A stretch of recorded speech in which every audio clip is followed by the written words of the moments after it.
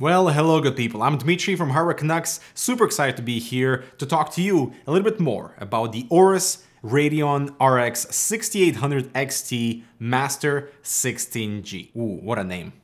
I also want to say big thanks to Gigabyte for having us on, and if you have any questions, let the keyboard do the talking. We'll be in the chat answering your questions. Anyways, let's set the stage for the 6800 XT because it's a huge deal for AMD fans and gamers in general. It is using the new RDNA 2 architecture and the new Navi 21 core, or it's known as the Big Navi. This is big news because it's allowing AMD to finally compete with the best NVIDIA has to offer right now, and also we've been waiting for this moment for years now for them to be in that playing field. It also means that AORUS is rolling out some of the most advanced designs for the 6800 series.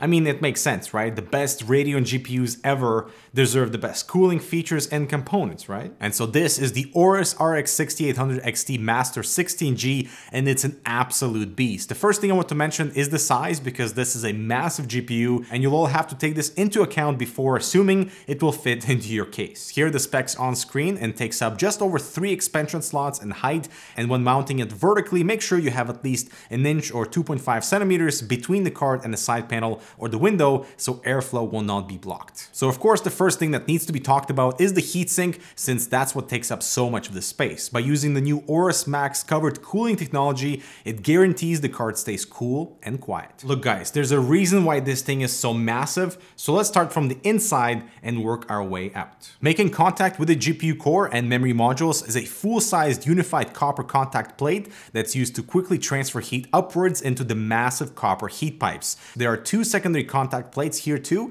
and those take care of cooling for the power distribution phases. Those heat pipes work their way upwards into the fin array, and even here there's some interesting things going on. AORUS is using a pretty unique fin design that uses angled surfaces and different heights too. Let's talk about each of these because we've seen similar designs in some of the latest CPU heat sinks, and they serve pretty interesting purposes. First up are those angles. When it comes to cooling, the bigger the surface, the better. So those angles allow the aluminum fin surface to be extended and provide a bigger space for the air to pass over. The different heights actually work to increase airspeed between the open spaces, and that means more fresh air can be brought in while the hotter air moves outwards at a faster pace. To help with that even more, they've added a flow-through extension on the card's back so hot air does not get caught up in critical areas, so it's a really interesting bit of engineering. The thing is, you can have the most advanced heatsink in the world, but it could still fail if it's hooked up to crappy fans. And of course, AORUS thought about that too, and this is one of the most unique fan designs I've seen in a while. Let's start with the stack fan approach, since these may look like pretty regular fans from any other graphics card, but they're actually not. If you dive in a bit closer, each fan uses a 2-piece setup where the top blades drive air downwards towards a second set of blades, a lot like how a jet turbine engine works. That other set is what AORUS calls the wind claw, and it directs incoming cool air so it's evenly distributed across the heatsink. This is super important since every last millimeter of this heatsink basically gets utilized, and the fans can spin at low RPM, giving you a silent operation without sacrificing on the cooling performance. Now the sizes and airflow direction are also a bit different from previous generation of AORUS graphics cards. The outer 2 fans use a stack fan design, with one being 100mm wide and the other 115mm, and they both spin counterclockwise, while the center fan is also 115mm wide, but it spins clockwise. You may be asking why is that, and there are 2 reasons. Number 1, it reduces turbulence for the airflow when there's mixing between the airflow of the 3 fans, and it also increases static pressure so the air can easier get through those fins and have actually cooling capacity. Now remember, the RX 6800 XT is a high-end graphics card that puts out a lot of heat, but check out these temperatures, which are super under control at load, inside an enclosure. And as for noise levels, this is a pretty impressive cooler design. Take a listen.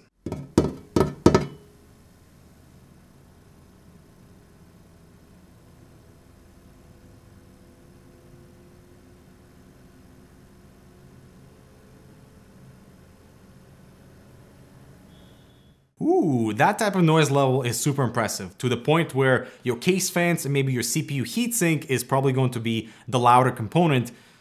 versus this guy. Now obviously this AORUS RX 6800 XT Master 16G is quiet and runs cool, but the great news is they hit it with a bit of pre-overclocking, so it runs even faster than AMD's reference version. Moving back to the card though, there's a lot more than just the heatsink, since AORUS has added a few cool things for a touch of uniqueness. Of course, like a lot of GPUs these days, this one gets some areas of RGB lighting that can be controlled through the RGB Fusion software. If you have any other components that are compatible with Fusion, like a motherboard, memory, or cooler, those can be synced up at the same time too. But I think what stands out the most is the tiny LCD screen right along the card's edge that can be controlled in 5 different modes. First, there's the default enthusiast setting showing the GPU stats like temperature and clock speeds, along with the AORUS logo in whatever color you choose. If you want even more flexibility, it can be placed into 3 different text display modes too. There's also this cute little anime or chibi time character that hatches from an egg and gradually grows as you use your GPU more. This is the card's default mode, so take that into account if you want to showcase something else. Finally, this is my favorite part,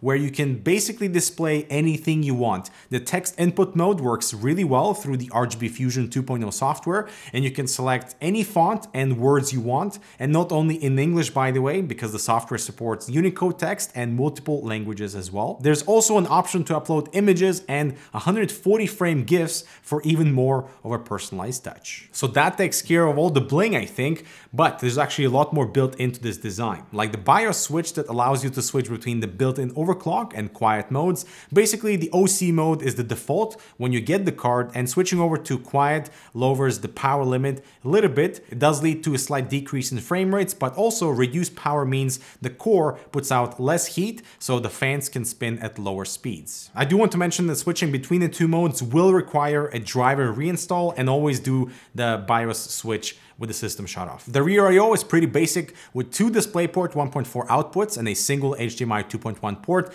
but what I love here is that USB-C connector that's supposed to be used for VR headsets, but for creators like me, I really love this because it's a high bandwidth port on the graphics card that I can utilize with my storage. It's awesome. Moving on to the power connectors, they have not escaped the AORUS treatment either, since there is a warning system built into them with a pair of small LEDs. When the light is on, the connector is not receiving power from the PSU, so you'll need to check to make sure everything is plugged in properly. Yes, we've seen this before, but the Master Series is bringing this to the next level by having the LEDs blink if it's detecting any abnormalities in the current, that is low voltage, too much ripple in the current, or anything else that might damage the card in the long term. I love this because it gives you an indication to an otherwise invisible problem that, if left unchecked, might cause some serious harm in the long term. I also really like what AORUS has done with the backplate. Not only does it give a bit more rigidity to the card, it does also increase heat dissipation, but it's also a pretty clean look with a few nice little touches of RGB lighting. Of course, there's an opening too for that flow-through cooling design. Now, a lot of work has gone into designing parts that you cannot see,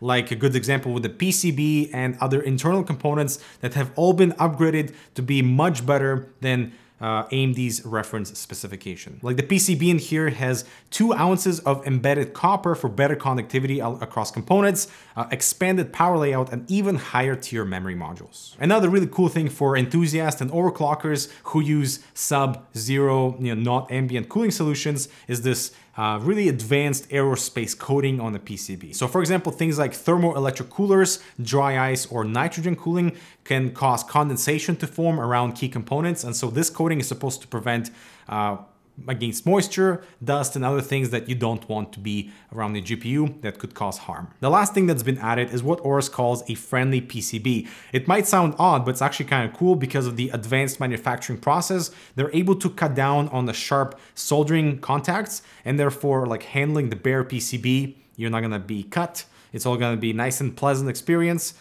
thus the friendly PCB. All this leads to the RX 6800 XT Master having one of the longest warranties of full 4 years, so you can buy in confidence and be covered in the future. All right, so having this card is great and all, but how do you get the absolute most out of it? And so in this next section, we'll be talking about AMD Adrenaline Drivers, how to enable and find rage mode, and this new feature called Smart Access Memory, which is pretty cool. But there's also something I need to mention about the installation of this graphics card and some issues you might encounter. For example, if you're using a riser cable between the GPU and the motherboard, that most of them currently are Gen 3, PCIe Gen 3 riser cables, while this GPU uses the PCIe Gen 4 interface, and therefore there's the compatibility issue where the riser cable might not support the GPU, you might get a black screen or some other display issues. But have no fear, there are solutions. Number one, you can get a Gen 4 riser cable, although they're pretty expensive. So if you do have a Gen 3 riser cable, you can still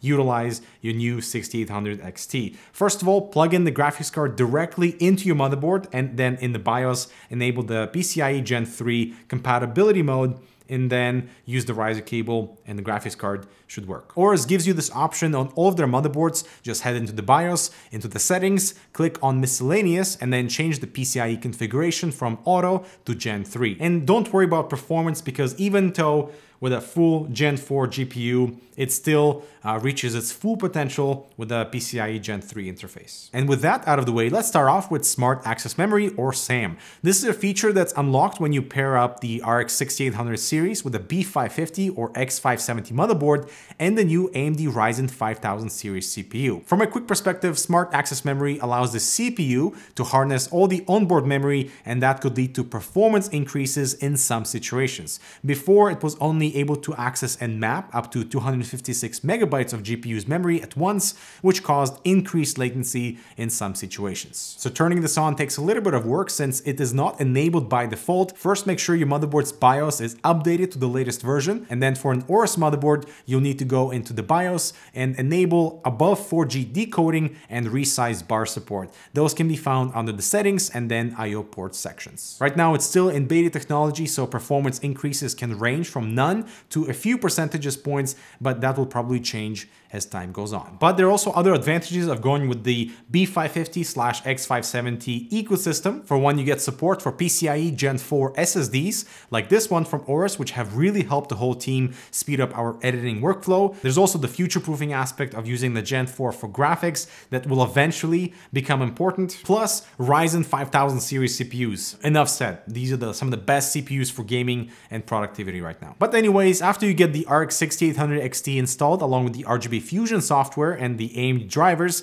the first thing you should do is head into the Radeon Software Control Center to check out Rage Mode. You can do this by right-clicking on screen and selecting from the drop-down menu. Rage Mode is only available on the RX 6800 XT right now and not on the RX 6800. You can find it under the Performance tab, which also shows a bunch of information about your graphics card. Then click over the tuning section and it'll be under the preset area. Rage Mode will not void your warranty, so don't be afraid, and it's not overclocking. It's kind of like an auto overclock function that sends more power to GPU so it can clock higher, but the only downside would be the slightly higher temperature that the core might produce. But with a massive heatsink like that, don't be afraid. Since we will experience higher frequencies in Rage Mode, performance will of course get better across most games, but as resolution increases, the benefits will slowly get reduced. Either way, it's nice to have this as an option, and when combined with games that properly support Smart Access Memory, Radeon GPUs can get some pretty big benefits. The nice thing I appreciate with Rage Mode is that you can enable it for specific games and specific applications